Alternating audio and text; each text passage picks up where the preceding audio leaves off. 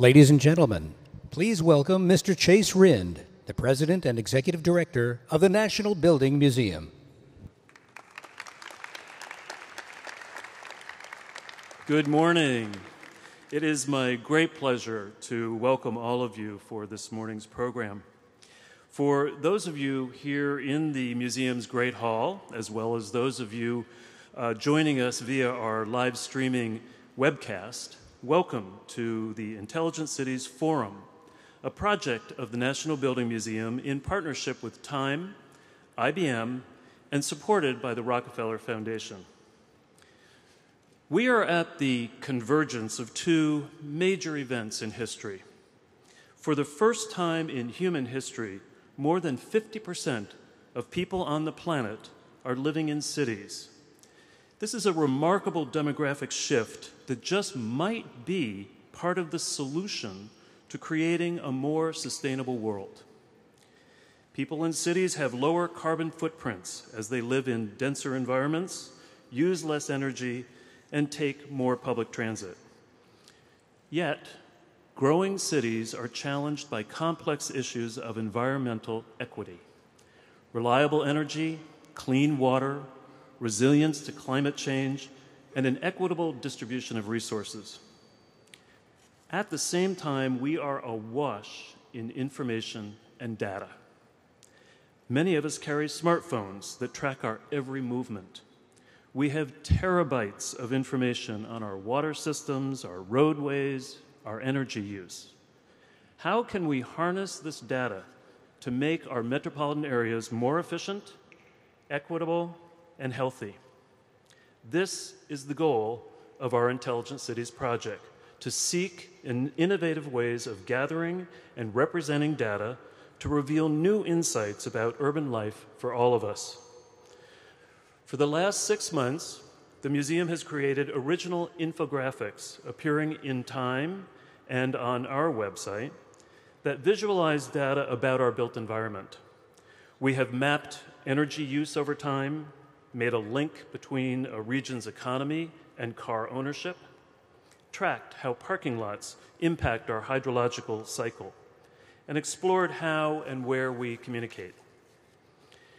Each of these visualizations has been paired with polling questions, asking people to share their perceptions of the built environment regarding the factors that shape where we choose to live, how we define rural and suburban landscapes, our willingness to drink treated wastewater. 65% said yes, by the way, and so forth. To date, we have received over 5,000 responses, exceeding our expectations. Both the infographics and polling can be found at nbm.org/intelligentcities. And if you are using our Wi-Fi today, you'll note that is conveniently the landing page. For as long as we have lived in cities, we have reflected on their form, their feel, and their function. From the launch of the first hot air balloon to geospatial information software, we have developed technologies to see what we have done, what we are doing, and what we wish to do. Today, the scale and complexity of neighborhoods, towns, and cities is unprecedented, and so are our tools for understanding them. Today's Intelligent Cities Forum, as well as a forthcoming publication to be launched this fall, and an exhibition slated to open in early 2013, all of these will explore these issues and inform the decisions we make today for a more sustainable tomorrow. Now, looking at the experts we have invited to participate on the stage and in the audience, and knowing that hundreds more are joining us via our online webcast, it makes me think that we chose an appropriate tagline for this project. What makes a city intelligent? You do. We are deeply grateful to our partners, all of whom are here with us today. Intelligent Cities would not have been possible without the partnership of Time, the support of IBM, and the funding of the Rockefeller Foundation. They have been true collaborators and thought leaders that have strengthened the museum's work. And now it is my great pleasure to introduce the moderator and the panelists for our first session.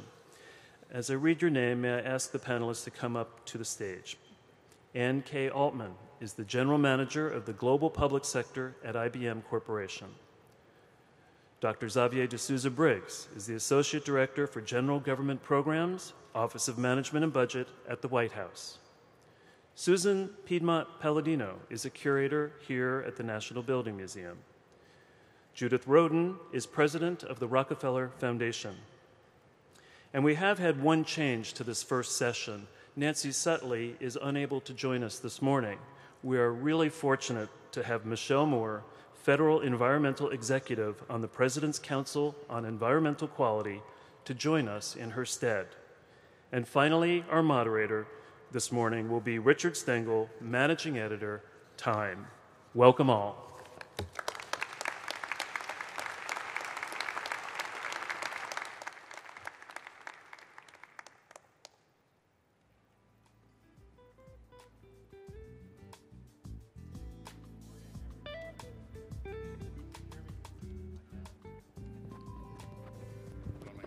So I'm delighted to be here with this great partnership and this important project in a city that many Americans don't think is the most intelligent city in America. And it's been a great collaboration with IBM and Rockefeller and the museum. And we want to talk in a general way about this theme. Everybody on the panel has his or her own specific interest, but I think we will unite it in a kind of symphony about what does make an intelligent city. Speaking of intelligence, why are people clustered like this? They should be all in the front of the room. So we're introduced to everybody, and what we're going to do this morning is everybody will have a chance to talk a little bit about, kind of present his or her thoughts on this idea, and then we'll talk together, and about 45 minutes or so into the program, we'll take questions from the audience and questions from social media and Twitter. So good morning again. So I'm going to start with you, Anne, and I'd love it if you talked a little bit about, and your background is as an engineer, right? Well, I started many, many years ago, 3 decades ago, but as I'm a systems impressed engineer. by that. So let's talk about what IBM is doing, with to kind of foster intelligent cities around the country. And again, thanks for this great partnership. Oh, thank you. I have to say, this is an incredible panel that's been assembled, and IBM is just delighted to be a part of the forum today. This whole idea around smarter cities is pretty profound, and we touched on the fact that most cities around the world have grown up over a long period of time, and yet here we are, a little louder there, where today cities are growing at an extraordinary rate, right? 1 million people are moving into cities every week, populations are burgeoning, and yet the infrastructure that supports cities in most cases is quite aged. And as we all know that over the last decade or so, the world has really, really changed, right? We have instrumented everything. We have cell phones, we have sensors on traffic lights, we have sensors in roadways, we have sensors on sewer pipes. And so all of this has the potential of creating not just the data, but for us to be able to use that data to dramatically change the systems and improve the functionality of cities around the globe. And so that's what IBM was doing 2 years ago, back almost 2008, so almost 3 years ago, was introducing to the world this idea of smarter planets, smarter cities. And since then, we've had over 2,000 engagements with cities all over the globe, working with them to take this information, to streamline and process this in a way that improves transportation and water and energy and buildings. And so it's an extraordinary opportunity that we face now globally to create intelligent cities, and Washington is no exception. Great. So Michelle, talk about how the White House is helping with this. And in the case of President Obama, he in many ways wanted to be, and stated when he was running for president, that he wanted to be the sort of environmental president. How is that manifesting itself in terms of this initiative? I think certainly when we talk about the work of the White House Council on Environmental Quality, that making fact-based decisions, really depending on the science, which the president is committed to as well, and looking at how we really empower ourselves and empower solid decision-making with good information has been critical. And you see that not only in the origins of the White House Council on Environmental Quality 40 years ago in the National Environmental Policy Act, which is effectively a look-before-you-leap statute, but also the way that science and good data is being used to enable decisions today. And I think you see that also across the whole scope of the federal agencies when you look at the administration's commitment to not just collecting the right information and basing our own decisions on it, but also empowering stakeholders, empowering city leaders as well, through transparency, through the commitments that we've made to open government, through making more and more of the information that we collect as the federal government available openly on data.gov.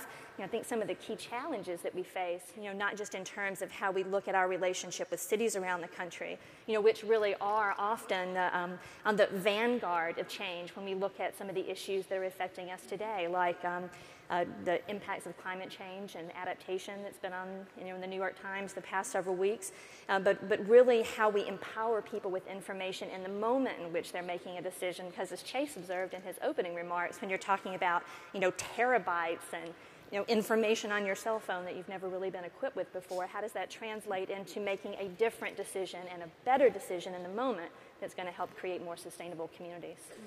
Great. Judy, Judy's president of the Rockefeller Foundation, and we got to know each other when we were both in the original intelligent city in America, Philadelphia, when Judy was president of the University of Pennsylvania. She's been a transformational leader of the Rockefeller Foundation, but Rockefeller's been interested in intelligent cities for a long time, haven't they? We have, and thank you, Rick. It's great to be here, and great to be here with this panel and all of you. Our goal for the 21st century is actually to seek innovation, to catalyze it, but also to seek out innovation wherever it's occurring in the areas in which we're working. And we see really tremendous need for and tremendous potential in innovation when it comes to technology with regard to cities. As Anne said, the planet is for the first time over 50% urban. And what's striking about that demographic is that it will be 3/4 urban by about 2050.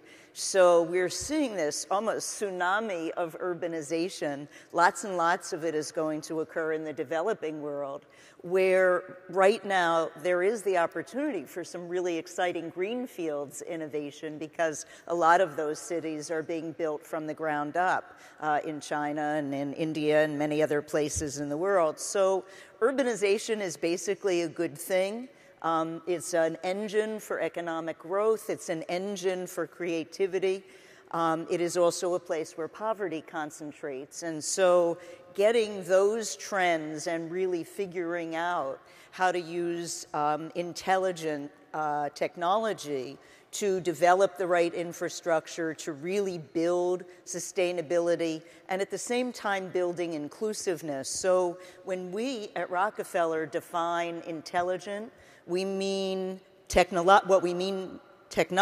intelligent, but we also mean resilient, sustainable, and inclusive, because the critical question is intelligent to do what and intelligent for whom.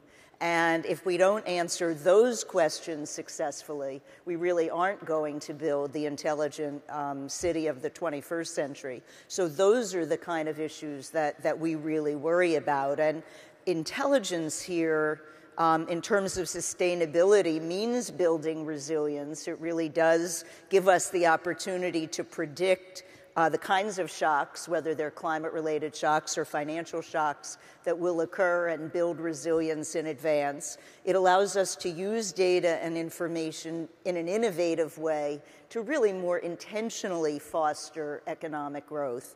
And it also allows us to use data and technology more effectively to really build inclusiveness. And often, and we'll come back to that, I'm sure, the people who could benefit the most from some of these intelligent interventions are potentially excluded. So how you systematically reach in and provide for the opportunity both for ground-up initiatives with regard to the use of technology, but also inclusiveness for the people who need it, I think is one of the challenges of how this innovation really unfolds.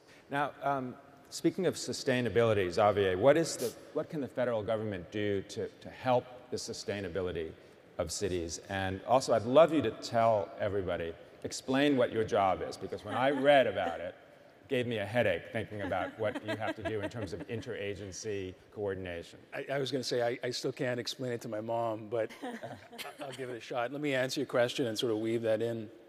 You know, on one hand, the federal role has been, and I think will continue to be in a number of ways, foundational to the things that we're talking about. It can't ensure the outcomes that Dr. Roden or others on the panel referenced, but everything from looking back over the last 50 years, sort of laying the foundations of the internet, wireless technology, the telemetry systems that enable GPS, all these ingredients now that we take for granted that are sort of part and parcel of the intelligence we want to create. That, in addition to making the digital space, there is a spectrum shortage in our country. Other nations are aware of it too. The President outlined last year the goal of freeing up and reallocating, improving the use of, about 500 megahertz over the next decade. And what it will take to do that is a day's conversation in and of itself, and a piece of what I'm involved with, but it's an incredibly important thing to do. It's not something one company, one city, let alone one neighborhood can do.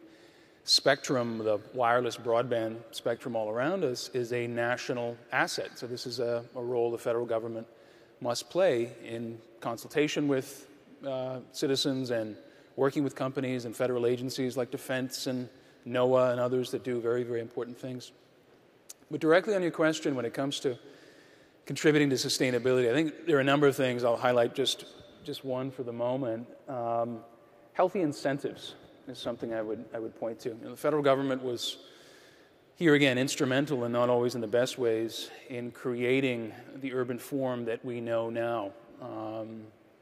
Everything from the interstate highway system to inexpensive mortgages that help fuel the growth of the suburbs. There are many upsides to those things, obviously.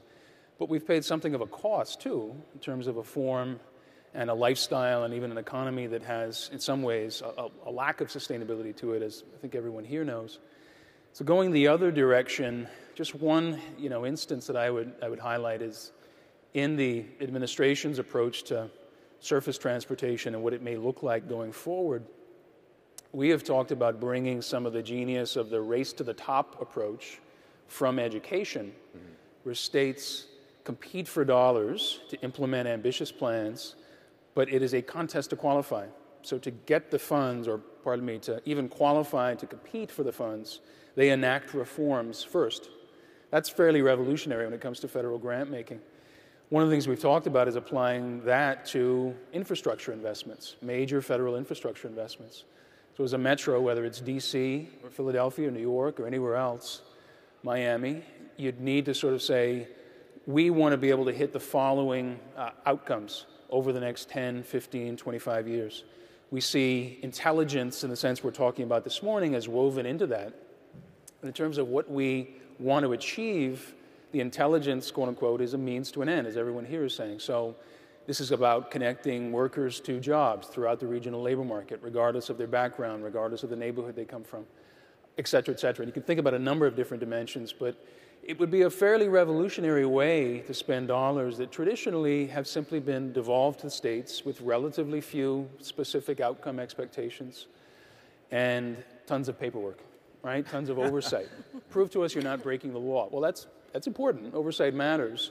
But it doesn't necessarily achieve outcomes that you care about. Talk 1 minute on how you integrate the different agencies in the federal government. Sure. Well, which are unintegratable, I think.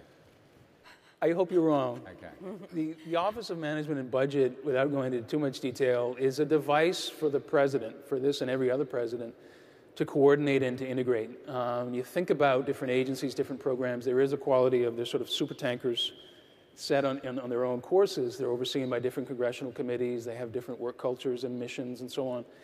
But there are an extraordinary number of areas from sustainable development, where we have HUD and transportation and EPA in partnership in ways that are fairly unprecedented, from the Spectrum Initiative, where we have the Commerce Department and NSF working with the FCC, an independent regulator, and the different agencies that use spectrum, where our office and other parts of the White House can really get folks together around a common set of goals and then figure out what are the barriers we have to knock down to achieve them. Are there regulatory changes we need? Are there legislative changes we need?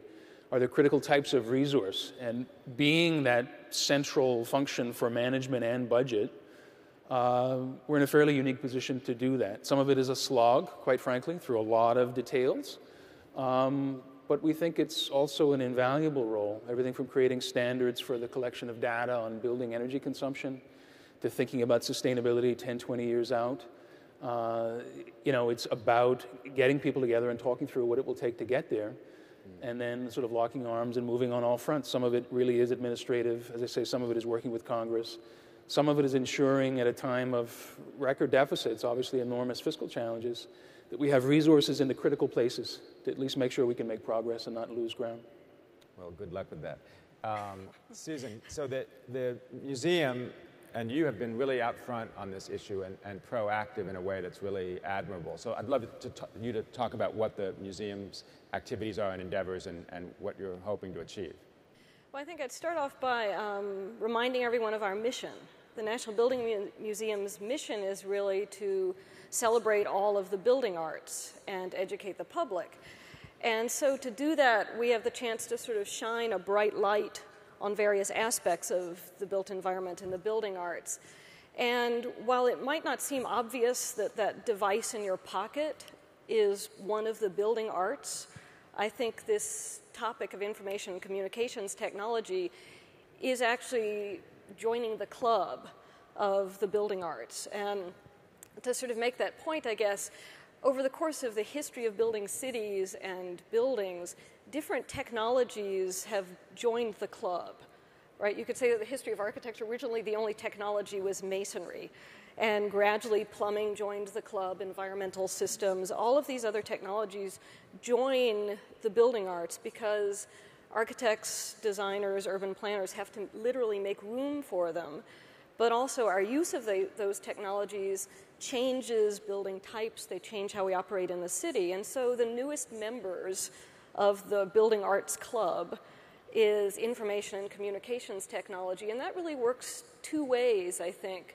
We've talked about how things can be instrumented, right? So buildings and bridges and infrastructure can talk to one another and can talk to engineers and governmental organizations and report their status.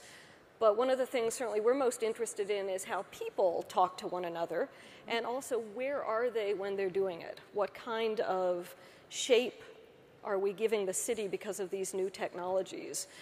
And because of who we are, the National Building Museum, we get the chance to look back on the history of technology in the city, of urban technologies and building technologies, and also to begin to look ahead a little bit at what's coming up. So we occupy this wonderful position of inviting people, like the people in this room, to begin to think about, well, how are these things going to change the way we live in the city, and how do they change our relationship to buildings?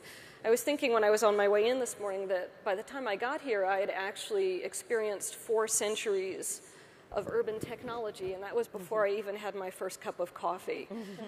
Because in Washington, we experience a city laid out based on mobility technologies of the 18th century, survey technologies, or technologies of representation, and that's the city of Washington. And then all of the familiar 19th century technologies, the subway, the elevator, the things we take for granted. We're in a 19th century world right now. And then, of course, the 20th century, the cars that I dodged on my way to the metro, and checking my email on my way here. And so all of those technologies together are influencing the city.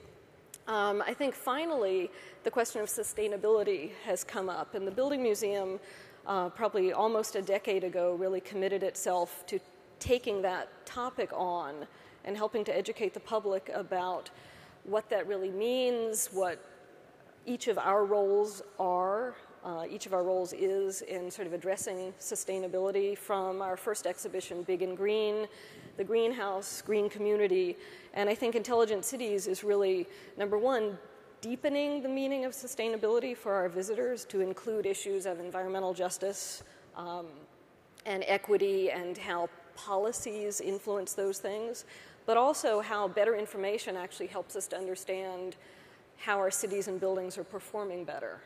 So you brought up history, and cities, of course, do have a long history. More and more people in the world are living in metro areas now than any time in our history. And I'd love to direct this first question to Anne and Judy.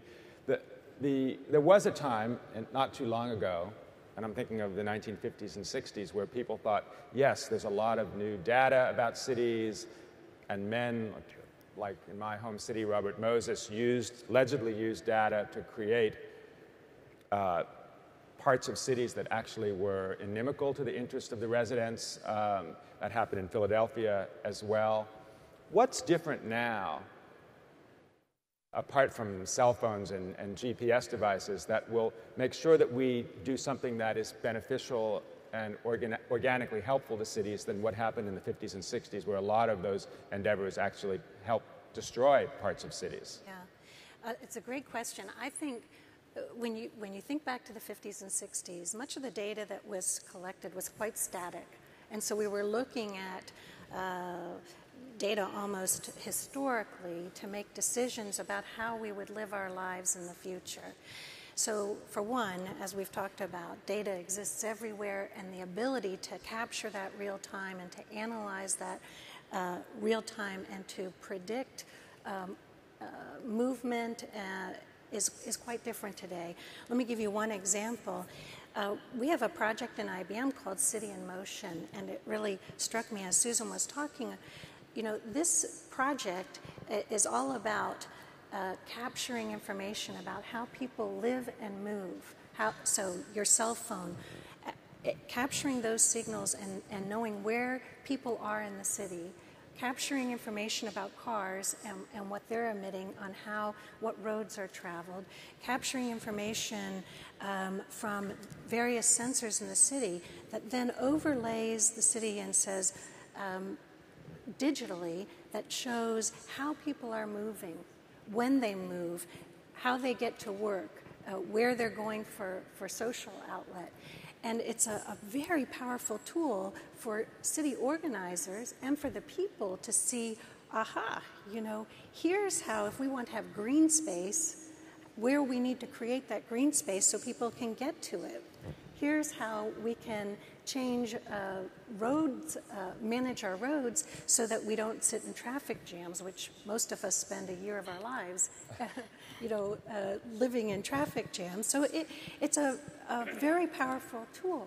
So the point of data having data accessible to us really changes the dynamic completely for how you can apply that and improve everything from transportation to city planning. Let me start, Rick, then by saying what's not different and then what is different today. What's not different is that if you look through the course of history, measurement and data, the availability of new techniques for that precede really revolutionary change. So they have often been the precursors for the next round of innovations. I mean, think the microscope or the telescope or the mapping of the genome, or all of those were, in a way, just measurement devices that produced new kinds of data that allowed new kind of innovation. So I think that it's absolutely crucial that we're at another inflection point where that opportunity is so readily available to us again. What's different now is I don't think that the opportunity to abuse data will ever again be as readily available, because there is so much greater access to data and so much greater ability to use data that is provided, whether intentionally, transparently, or unintentionally available. Think WikiLeaks and other kinds of unintentional uses of and access to data that really do perhaps prevent or at least mitigate against whether it's Robert Moses-like abuse or other kinds of abuses. So we've been helping to fund a project, Map Kibera, that was developed in the slums of Nairobi, where the slum residents themselves were mapping the informal economy, mapping the residential pattern, because they are gray areas on the map of Nairobi, and because they were not mapped by the government never had to provide services, and there were all kinds of abuses going on. So here people were really coming to grips with the fact that they needed to generate the data, and you see that happening in slum dwellers organizations really increasingly around the world as a means of empowerment. Think of Ushahidi, another grantee of ours, who really are using Twitter and Facebook, and Think Arab Spring. You know, all of the ways that people themselves from the ground up are using these technologies to empower themselves and prevent the kind of abuses that have most typically not always been identified with government abuse when governments choose to be abusive. So I think it's a mind-opening moment in a way that really is transformational. Well, speaking of government, I'd like to direct this next question to our two representatives, Xavier and Michelle. You know, Judy was talking about the amount of data that's generated today. Eric Schmidt, the former CEO of Google, said famously that from the dawn of civilization until 2003, civilization created 500 gigabytes of data and information, and we now do that every 3 days. A lot of that data is generated by the federal government, and a lot of it is collected by the federal government. I mean, how does that affect the sustainability of cities, the changes in cities? But also there's another issue for many citizens, which is the privacy of that data.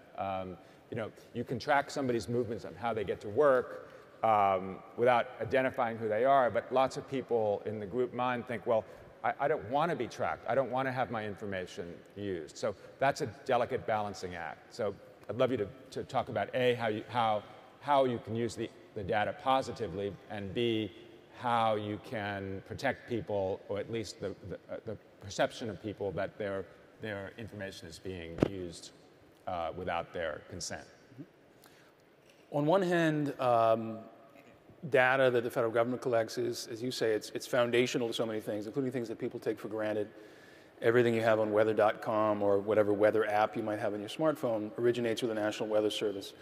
We, the taxpayers, fund that. It's way behind the scenes. It's largely invisible to us, except maybe when there's a huge storm event, and then you see the Fed sort of saying what's going to happen. But generally, the face is that of a private sector application or another kind of organization.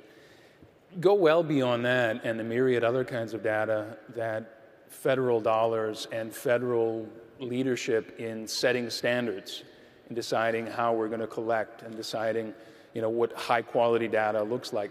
Not, by the way, bureaucrats sitting in a room, but organizations like NIST, the National Institutes of Standard and Technology, working historically with leaders in the private sector, with nonprofit organizations, with citizen leaders to figure out those standards, to do it in ways that allow for public comment, as we were just describing, is enormously important. But no matter the issue these days, whether it's ubiquitous GPS that makes us trackable, or can, we face these issues of, on one hand, privacy and the perception that it is being lost, number one. I think we also face the issue of information overload. It's implied in the data statistic that you called off. So the need to ensure everything from, number one, affordable access to wireless, so across the social spectrum it's widely available, but also things like educational advances. Advances in educational technology is a piece of that, but sort of enhancing the digital literacy, if you will, enhancing the ability of citizens beginning early in the life course to navigate enormous volumes of data, to make sense of it, to make judgments about it as all of this unfolds. On the privacy front, as you implied, it's a big topic in and of itself. I think I would note, though, the distinction you drew between the perception and reality, and thinking people can disagree as to where it lies, is an enormously important one. And you saw that some months back in the debate, in the controversy, in the media coverage over the airport body scanners.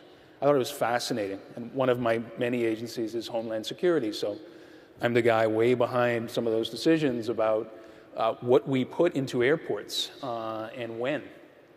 And what's interesting about this is that the technology is moving more and more toward avatars, toward representations of human beings that don't enable you to link anything a monitor might see on screen, a screener, to an individual human being, but nevertheless sort of identify risks. That's an interesting evolution to me. It's not like the avatar provides richer information somehow, and it's not for the screener's entertainment, but it's in part to address a concern about privacy of the body, a very intimate sort of concern, and to use technology to help address it rather than to exacerbate the problem. Michelle, I assume that all that data helps measure environmental quality and help you set specific standards, right? That in a way that we haven't been able to do before. Well, I think that when we talk about sustainability, you're talking about optimizing systems of systems, and having deeper, richer, finer, more connected information to do that is going to be essential. Even if you talk about the sustainability in a city, and speaking of history, by the way, it's very interesting that now we really accept cities as sustainable entities. That's part of the environmental movement in this country. Embrace not just what's been sort of a traditional nature or rural-centric way of viewing that, but take energy use in cities, for instance. Oftentimes in cities, it's actually the municipal water utility that's one of the biggest users of energy, if not the biggest. And in many cities in America, vast quantities of water get wasted because of leaky pipes. Very, very simple things to measure that have cost associated with them, but being able to connect that rich data that's being connected, into an actionable outcome that's going to help us to improve not just the big picture things that we can change through standards or grand actions, but also to empower the individual level. And one thing I wanted to build on that Zav was talking about as well is when we talk about information and the richness of data that's available and the myriad of government reports and data sets that get published, it's not just about the fact that we can collect that information. It's about the fact that social media and the development of internet technologies really enable us to connect them in a more human way. Right. That's much more like the way that we think as people than the very binary, yes/no way that our spreadsheets think. And that's an extraordinary transformation as well. And I think that you see that in one of the ways that these information sets are being aggregated. I mentioned the Open Government Initiative and data.gov before. I'm sure that sounds incredibly exciting to all of you. But this is something that's actually very cool about it, is it may be the federal government that's collecting information, but it may be some brilliant student out there that's figuring out how to do something about it that's going to help change a mind or change a decision or create a better outcome. So by making information available openly and giving the community, the public, the tools that they need to create widgets or apps or mashups of that information that can actually create a richer picture of the communities in which we live, that's going to be one of the most powerful ways that we can get to more sustainable communities, not just in the big federal government decision-making that's creating these foundations that Zav talked about, but also in the way that we're interacting with our own communities and our own neighborhoods day to day. Well, Susan, so there's been a lot of mention of individual communities and individuals, and yes, there's a lot more information available to governments and institutions, but there's a lot more information available to us as individuals, which makes it incumbent upon us to do something with that. How are there any endeavors that you're working on to get people to in their own individual aspect, to act on some of this information when it comes to sustainability, energy, pollution?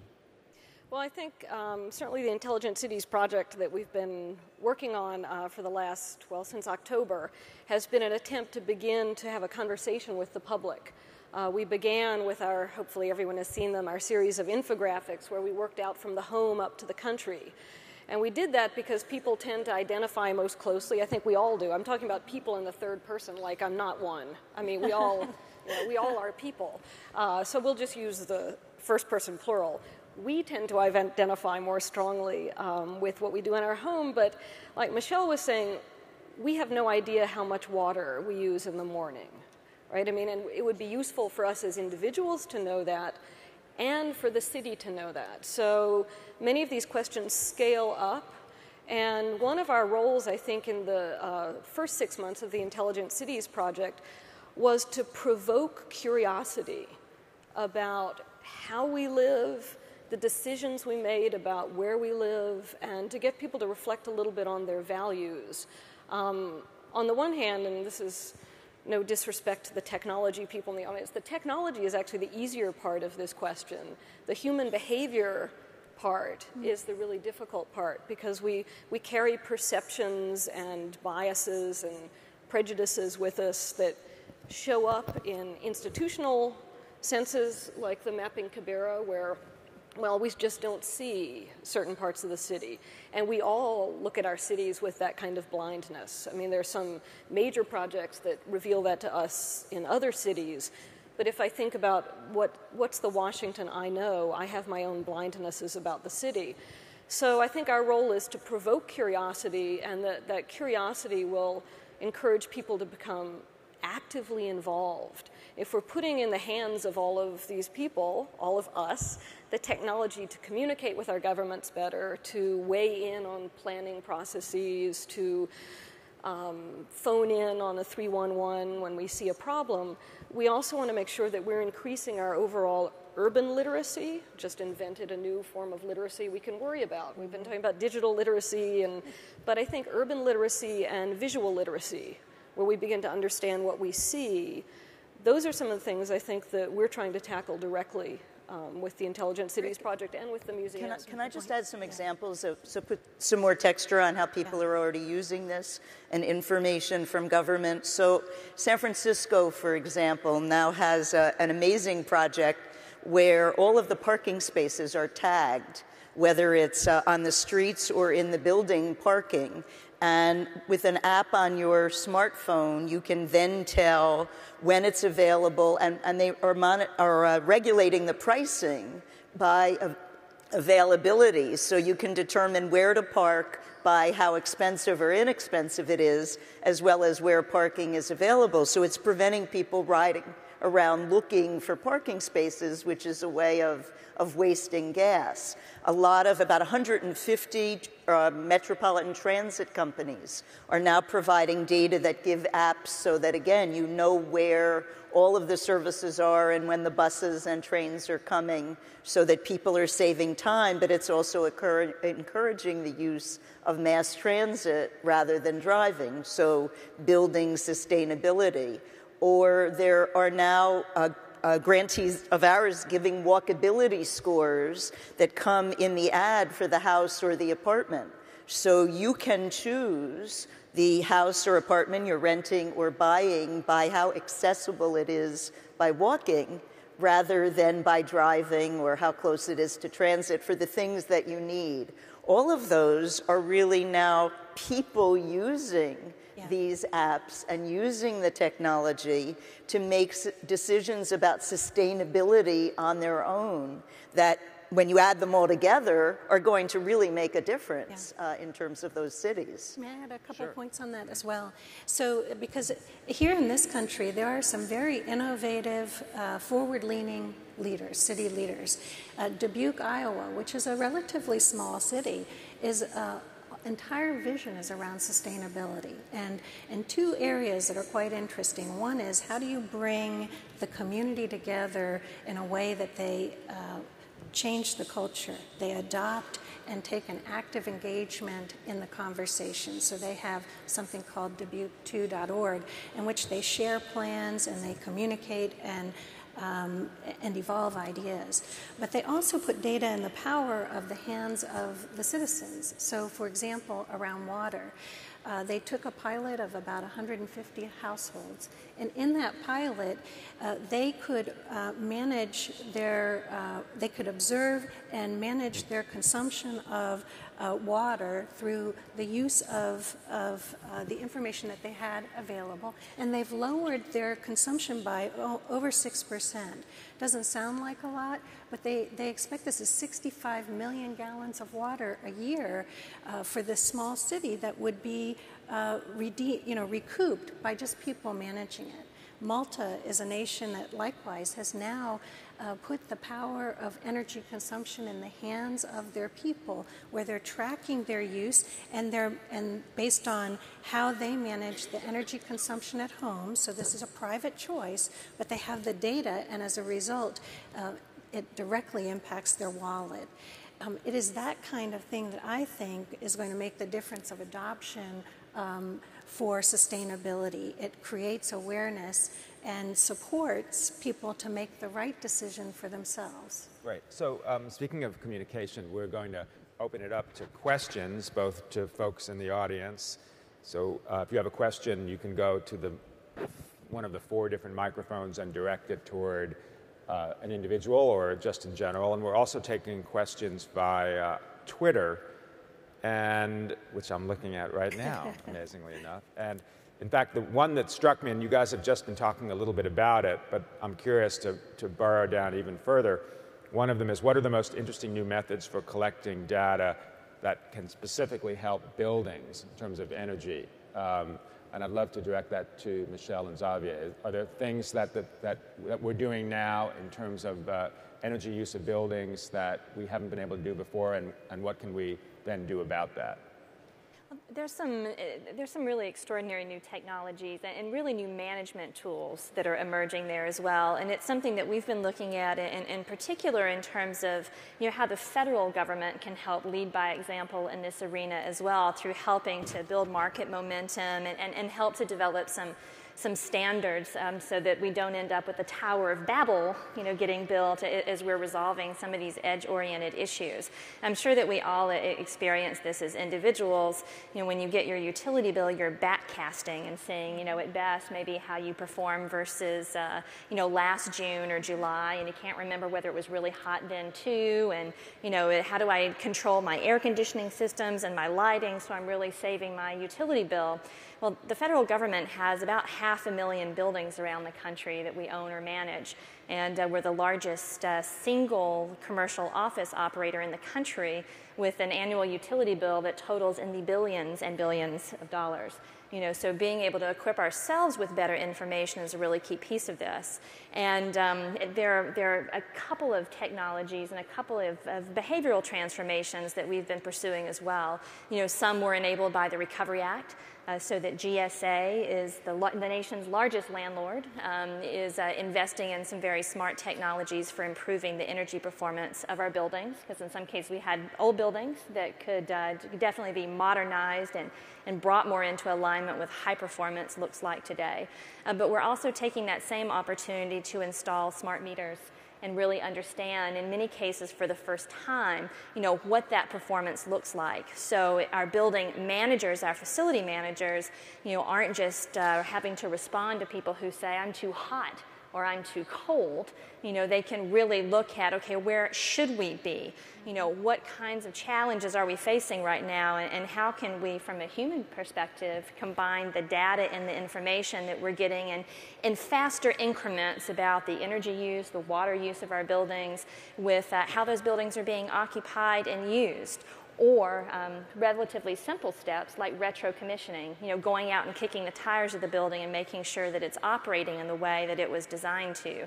And you'd be absolutely stunned sometimes at the challenges that get uncovered by sensors, by measuring how we're utilizing the space, and really by going and checking out things like fans being installed in the wrong direction, pulling air in instead of blowing air out, that has enormous impacts on utility bills and creates enormous amounts of waste. So in those areas, by combining, how we're leading by example, how we're working as a federal institution with openness and transparency, we can help to equip and move the market forward. And that's really a fundamental principle of the Better Buildings Initiative, which the President announced this past February as well, which is aiming to help save the nation, save American businesses really about $40 billion a year in utility bills by helping to make our commercial buildings 20% more efficient by 2020. Xavier. Michelle said it well. I'll just add, the building sector, let's be honest, suffered a great setback in the financial crisis come economic crisis. There was a lot of overbuilding in hindsight. I think one of the challenges going forward is to make sure that we don't lose our pace of innovation, the adoption of innovation. The building industry is fascinating. It historically has been relatively slow to adopt new innovations.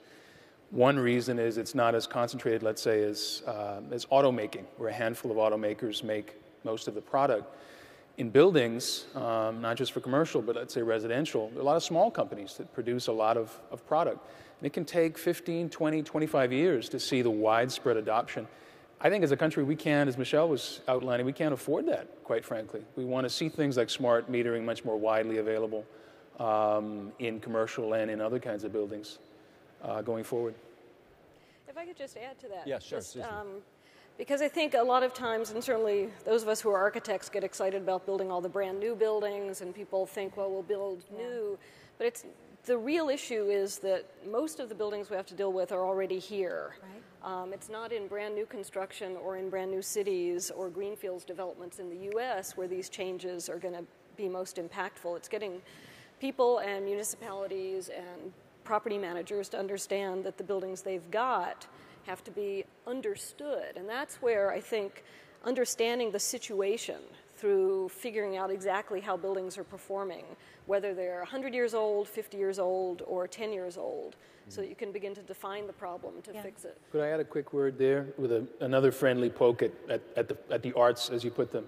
I am on leave from MIT, which does a lot of work on building technology and whatnot. A lot of it is very exciting and interesting, building metabolism, all sorts of shorthand that I've learned over the years.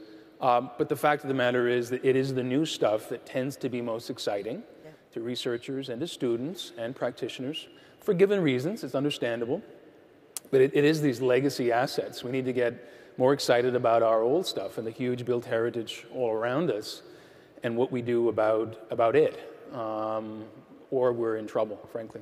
I think the thing that's interesting about buildings is, not unlike cities, buildings were built with systems, independent systems, so water separate from power, separate from whatever. And now you can create, with technology, very simply, at a low cost, this central nervous system that then understands and manages and integrates all of that information so that you can indeed identify where the hot spots are in the building or identify where leaky faucets are costing you. It's very accessible today, and I think that's the opportunity for us. It's not as sexy or as exciting as building something from anew, but we have the opportunity to transform and modernize in a fundamental way all of the buildings. So if folks have questions, oh, great. No, you're working here. You don't have a question. I do have a question. Oh, you can? Okay, great. Ask it. You talked a lot about water consumption, infrastructure, energy, building issues. Is there a priority? Is there, one thing that you would decide to focus on first? And is there a city in the U.S. or beyond that would be a priority? Why don't you jump in? Well, our experience from working with thousands of cities is that there is no one starting place, which is why every city is unique. And currently, you can imagine here in the United States and around the world, the pressures on cities are so dramatic, right? The tax base is at its lowest here, the challenges that are immense. People are looking to say, well, we'll just cut. And cutting cost, oftentimes long-term, means that you're actually changing your entire city. So it's not about that. So what do you do? Well, if you cut the public safety workforce, let's say, in the near term, maybe you don't feel that. But in the longer term, you see crime rise and you see businesses exit. But today with technology, if that's your focus, you might in fact implement a system that does predictive analytics around crime information in the city, which of course is something that cities like New York have done exceptionally well. You can reduce your workforce and improve the safety of the city at the same time. New York has done this. Crime is down 35%. Memphis has done this. Crime is down 40%. So it is a starting point is the choice of the city and the citizens, whether it's safety or water or transportation, but then it is how do I take advantage of the information and how do I impact that? And I think it is absolutely incumbent on cities to do that today, or they're going to get left behind. But here, how do we use data and information to lessen the economic inequality in cities? I mean, we had for decades in New York and other cities in the Northeast, high-rise buildings for low-income residents. And I think a lot of the information now suggests that actually to have a dispersal of income in a city is actually a good idea. It's not great to collect people of any kind of income in one particular part of the city. So how can we use data to make cities more equitable? Actually, Judy and Susan. Whether it's data to make the cities equitable or technology to make the cities equitable, I think is the critical challenge of the 21st century. But remember that we're looking at the explosion of the use of cell phones. Not the most sophisticated smartphone, but the most rudimentary cell phone is transforming opportunity around the world, increasingly in cities. So the most widely used, the greatest user of mobile finance technology is Kenya. Per person, greater penetration than the United States. Very, very simple kind of SMS technology being used. So I think we're seeing the technologies very accessible now for the first time, even to the poorest of the poor. I mentioned Map Kibera. Here's another example of slum dwellers actually using data, aggregating data in ways that are empowering themselves and giving themselves for the first time a real voice in their local governments. So I think rather than the digital divide, which is real at the very high end of the technological equipment access opportunity, a lot of what we're seeing at the low end is that part which really will be transformational and is highly available and highly inclusive. And not all technology intervention is expensive. So in New York City, among the other things that Plan NYC is trying to do in terms of sustainability is just get all the buildings to paint their roofs white. So Chicago's already been a leader in that project. That will reduce energy consumption by 20%. Very cheap, low-tech intervention, but something that really came from a data-driven discovery. There's a lot of conversation about whether you can cool high-rise buildings more effectively, actually, than we currently can do, even by the most sophisticated technologies, by building urban farms along the outside of those buildings. And there's a lot of technology, really, that allows you to plant vertically in many cities. And what that does is cool the building extensively in the summertime and reduces over half of the air conditioning costs. So a lot of innovation around kind of low-tech technologies is accessible and coming in ways that I think will broaden inclusiveness. Susan and then Ann. And to sort of take that question to the design and planning end of things, and the question of information and how that affects things. I mean, you mentioned Robert Moses, and I was wanting to get back to that because he's become this shorthand for everything we've done wrong, which is pretty good. And part of what was done wrong was in the problem definition. I mean, it's so easy to be certain.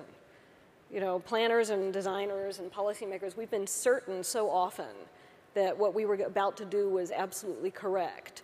And slum clearance, freeways, any number of policies where the planning or design community basically said, we're going to do planning to you rather than do it with you. And I think you had made the point earlier, Judith, that technology in everyone's hands makes it very hard for people to do that now, that we can't hide plans and information from the citizens. But from the planning and design profession perspective, the success of solving a problem is highly dependent on how you frame the problem. And what we've done in the past often is solve the wrong problem perfectly. And what we'd like to make sure of now, with collecting as much information as possible about a problem, is to ask ourselves, first of all, are we asking the right question before we begin to solve it? And if there were one app that I think every designer or planner or policymaker should have on their phone, and this is a challenge to you, it's the "Are you sure about that" app, which would sort of go off on your phone the minute you finished a meeting saying, okay, I think we fixed that. Then the app would go off and say, are you sure about that? And it would ask you to say, well, which community have you forgotten to talk to? Which factors are you not seeing? Where have you not shined the light to investigate this question? And so technology operates at all those different scales. And the activity of design and planning goes on. And the technology isn't just in communicating, it's in actually setting the problem to solve. Yeah, I wanted to go back to the discussion a little bit on accessibility because, around the globe there's 1 billion people who are illiterate. And we all think everybody's on the web, but it's a relatively small percent today. I think 17-20% of the world's population has access to the web. But cell phone technology is truly transforming everything. About 50% of the world's population already has cell phones. And there's a project that we've been working on that I think it's illustrative of what we've been talking about. It's called Spoken Web. But what this does is it allows for individuals who may be, in fact, illiterate to actually use their cell phone as a means for creating access and commerce by setting up a site and creating the ability to connect with the world or even their local community through the phone to transact business. It's a powerful tool. And in fact, we've talked to urban locations like Washington about what would spoken web mean on cell phones in areas of the city that don't have access, that are the forgotten parts of the city. I'd love to take another question from Twitter, and maybe it's the nature of the medium that's influencing the question, but there are a number of questions about privacy. How can we balance technology and the public benefits of data gathering with concerns about privacy? And I'll put that to everybody, but one of the questions I would add on to that is, what are the misconceptions that people have about the privacy of this data, and how can we rebut some of those misconceptions? I've now, put my finger on the scale of the question. I'm sorry about that. So either answer the first one or the second one or both together. Xavier. I was hoping you would turn to one of the non-feds first on that question. I think that, this is a tricky set of boundaries, to say the least, because at stake not only is privacy, but access to profit opportunities to many sorts of things as these industries grow around us. And I think that one of the areas where I'm more hopeful is in the realm of transparency, and I guess I would frame it as disclosure rules.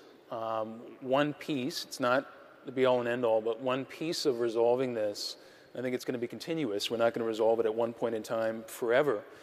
These systems are going to continue to change around us. But one piece of empowerment, a word that's come up again and again and again, is simply being aware of how the data are used and being able to elect how you wish them to be used. I think many of us are believers that the defaults matter. It matters whether the default is your data are usable and you find out after the fact, or you are in effect pulled into sharing the data widely, versus the default is that your data are not as widely accessible and you freely elect, and maybe some benefit is granted to you.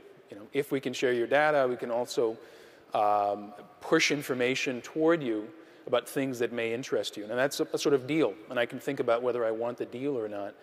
But that basic thing that shows up in our daily lives, in things like privacy settings and checking and unchecking boxes and these sorts of things, it's founded on something much more profound that I think we're still figuring out, and the norms are still growing up around us. And frankly, the legal structure is as well, and courts are catching up. So what are the disclosure requirements? Where in a process are people given the right to or the opportunity to elect what they prefer? And is that done in a way that's fairly transparent and fairly straightforward? By allusion to democracy generally, it's nice to have the referendum, in theory, to be able to vote as a citizen directly on policy. It's not so nice if when you go to the ballot box, there are 100 complex policy measures, and you don't have a whole lot of help figuring them out. That's a limited power then. So you can't end up in that world either, I think, where technically you can elect, but again, you're just swamped with choices that are very difficult to make sense about. I think this is a very culture-specific phenomenon, and working for a global foundation and really funding around the world, I am struck over and over again by how America and Americans are much more driven by and concerned about privacy issues than even our Western European cousins are across the pond. So part of it is the way our legal structure has evolved, among other things. But there are lessons to be learned by what is going on, the kinds of things that are going on in other parts of the world that feel a little more relaxed about privacy, and yet we're not seeing the invasion of their rights, the provision of personal data being used and abused to the extent that we fear here. The other distinction I would make, and I think it's a really important one, is the difference between open data and open architecture. Mm-hmm. So many of us who are proposing openness as we're thinking about technological innovation are really proposing open architecture, so that there's less boundary between what's privately held in terms of the technology itself and what can be used for the public good. And I think that boundary really needs to be worked out much more carefully as technological innovation occurs. The other piece of it is the data itself and how much should be private and how much should be public. That's, in a way, almost a completely different question, and it's going to require a different set of debates, I think, around that. It's, I don't know what they call it in sociology, an individuality bias, where we think, and you hear, yes, the NSA is monitoring our phone calls. They think, yes, they're listening to my phone call to my wife last night. Well, of course, they're not doing that. But yet we, in a kind of psychological way, think that we're being individually monitored. How do you counter that? I mean, you mentioned avatars earlier. There's also, they're looking to see which cars are coming into Midtown Manhattan. They're not looking to see if your car specifically is coming into Midtown. How do we discuss these issues with people?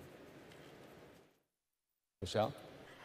Actually, I was looking back at you guys because I know you had that. Don't call on me is what you had. Well, the federal. I mean, Zav has really clearly articulated some of the federal government roles, and clearly agencies like the Department of Homeland Security or the Department of Defense also have a role in creating technologies that help to keep information more secure and more private, and helping to propagate those, in the same way that technology transfer happens in some other areas.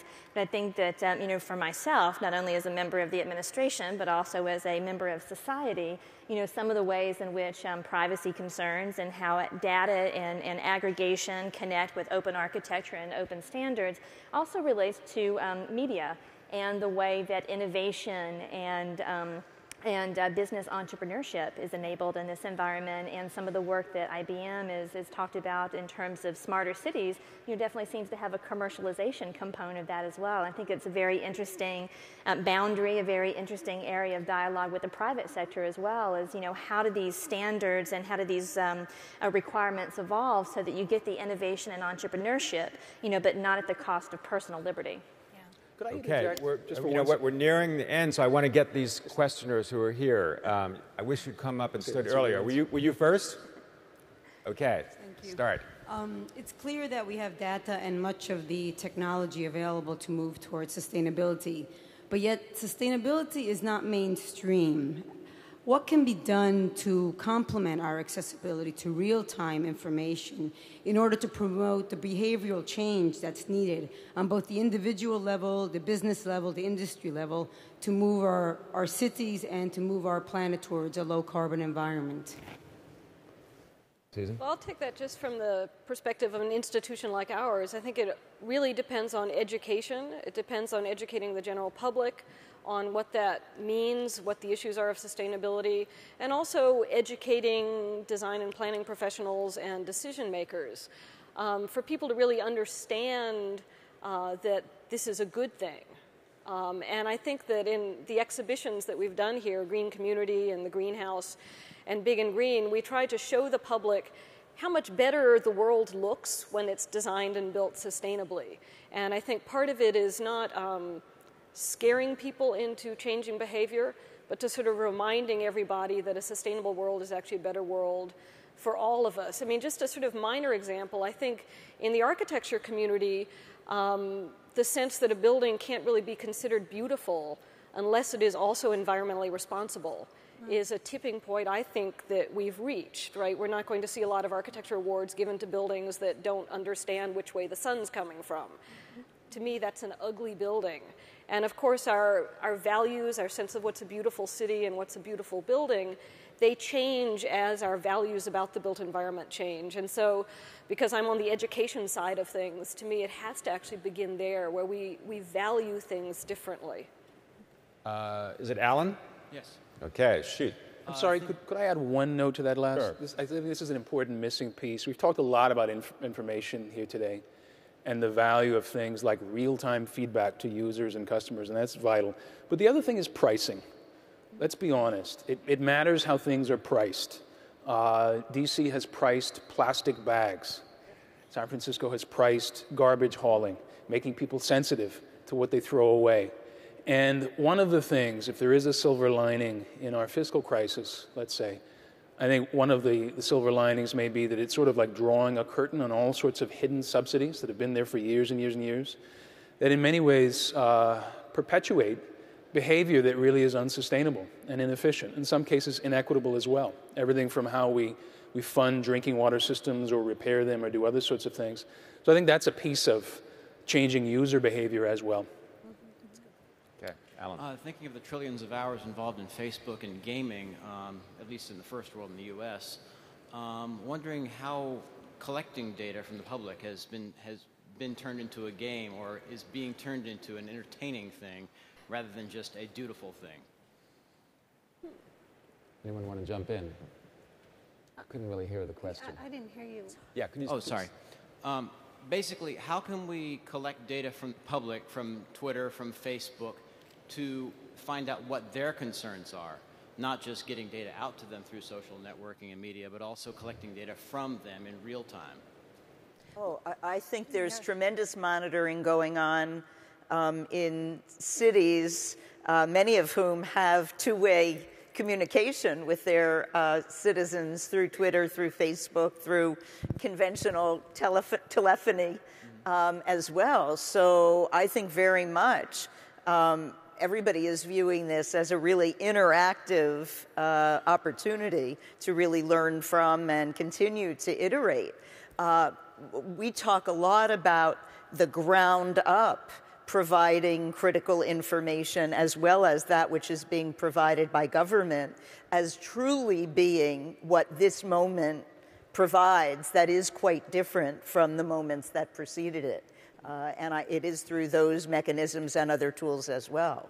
Just to add on that, I mean, there are technologies today that actually do just that, real-time streaming of information that is coming across all sources, open sources, so Twitter and other social media, that then can analyze those conversations and highlight kind of the core messages or the priority messages there. And this is being used today by cities. Clearly, political figures are quite interested in what that talk is about, but it's also how are people adopting? Are they accepting the priorities? And it can be used in a sense like a jam session with the world to address issues like security and privacy, as we just were talking about. I think we've got a ways to go, though. Yeah, I think we acknowledge that. For example, it's not as clear yet how these technologies support deliberation, where you and I exchange views and maybe convince each other, and all of us learn, as opposed to merely making our voices heard, sort of suggestion box style. I mean, it is evolving, but I think we've got a ways to go. And one of the, I think, roles of technology is to help us tame complexity, not do away with it so that people think that hard problems are simple, but decision support, technologies like visualization, other things that help us understand what the impacts of big decisions might be on our daily lives. I think that's important for getting beyond more of an entertainment sort of function into citizens being informed and teaching us from that. Yes, sir. Scott Bernstein, Center for Neighborhood Technology. In the presence of information about the true cost of location, including both the cost of the housing and the cost of the transportation to get to the housing, citizens have voted by the millions to tax themselves locally, to pay for better mass transit, better communities, better options, which I think illustrates the power of the pricing point that you just talked about. And it seems that public policy and influencing it through economic and political participation is just as important a use of this information as anything else. On the building side, you can't have a net zero building if the transportation energy cost exceeds the energy cost of the building. So all of this information seems to suggest that public policy needs to be recalibrated in a way to disclose the potential economic benefits of choices. We've got a transportation reauthorization coming up. There's other policy choices that are going to need to get made. Do you see a way to connect these dots? I'll start with Zav in real time. Scott, I do. I'll say two words, and then I think Michelle really should jump in and share some stuff that she's working on together with OMB and agencies and the private sector.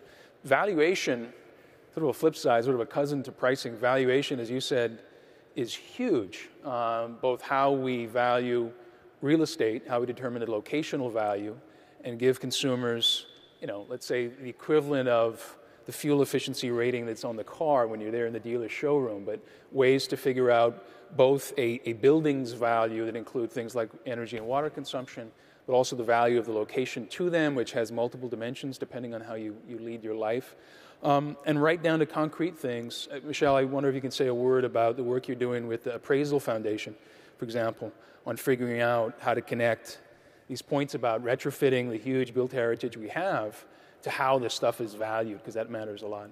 Sure. In a lot of the listening sessions and engagement that we've had, not just within the vast federal interagency community, but also with the private sector, this question of how we value things comes up over and over again. If you're talking about energy efficiency, for example, you've got not just the savings that go along with that, but how is that really adding to the asset value of the building that you're talking about?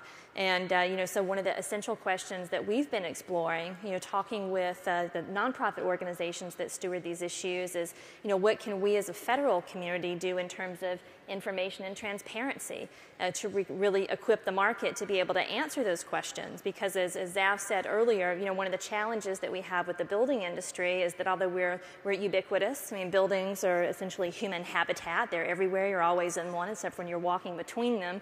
There's extraordinary disaggregation. Absolutely extraordinary disaggregation, not only in terms of information and information availability, how predictable is the value stream that's going to come out of a sustainability-oriented intervention or an energy-oriented intervention, but then also how do you get that information out to the army of people who work on a particular project, or the extraordinarily disaggregated professional communities who help to make these things happen. So these are some of the fundamental issues that we're working to be able to address as well. In public-private partnership, how can we use the federal government's role as data collector and disseminator, private sector innovation, and these strong working relationships to help answer these questions?